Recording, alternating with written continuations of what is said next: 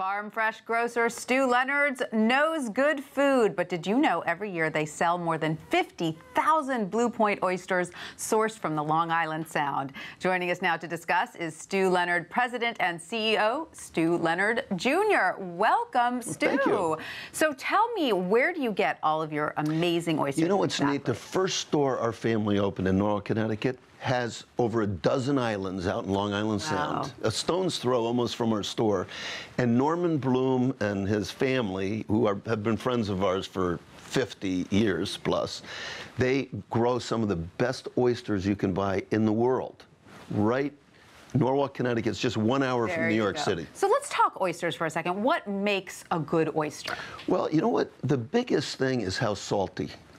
And how meaty it is. And one of the things with the Norwalk, Connecticut oysters is that it's not too salty and it's not too sweet. Just right. It's just right. So how is an oyster best enjoyed? I see you brought some wine with you. Yeah. You brought some trimmings. How should we eat them? Well, I think if you're beginning to taste oysters, you want a little cocktail sauce because the sugar and a little bit of acidity balances each other out between the oyster. But if you start out as you get a little more professional, you probably just might want to use a little lemon, and even I've seen a lot of people put pepper on it. Right, and you do like them as an appetizer. That's it. They sell right? big at like Valentine's Day. Yes, yes. Well, there's the myth that persists. Yeah. Is it true? I don't know. Is it true? We don't know. We don't know. But I have 4 daughters. I don't know. So. But it's big at Valentine's, it's big at 4th of July this summer. And one thing that they said is there always was a myth that you shouldn't buy oysters at a certain time of the year. That's dispelled now. It is. You can buy fresh oysters 12 months a year. So how do you keep them fresh at home? What do you do? Best thing, cold spot of your refrigerator, just like a lobster.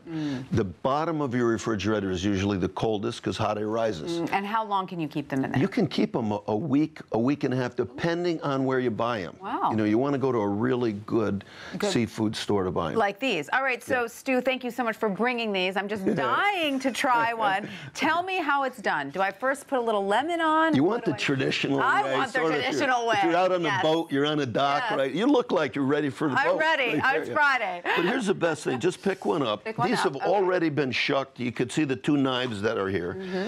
They've already been shucked. The traditional way, they give you little forks in the restaurant, but the best thing, just slurp it. Just slurp it. Okay, I like so that. just put it up. Okay. Mmm. Mmm. Those are delicious. Mmm.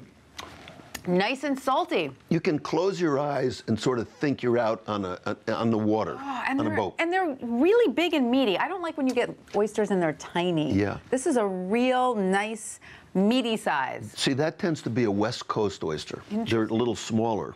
Interesting. The bigger ones are warmer water down in Virginia and like Maryland. Right. And then you get some smaller ones as you get up north into like Canada. Amazing. These are Blue Point. These here. These are Blue Point, Cops Island. Love it. Love it. Cops Island are right. Cops Island is right off the Norwalk coast there in Connecticut. Stu Leonard Jr., thank you so much for bringing this delicious treat for us today. Okay, we'll get you out on an oyster boat. I'd love it. I'd love it. Absolutely.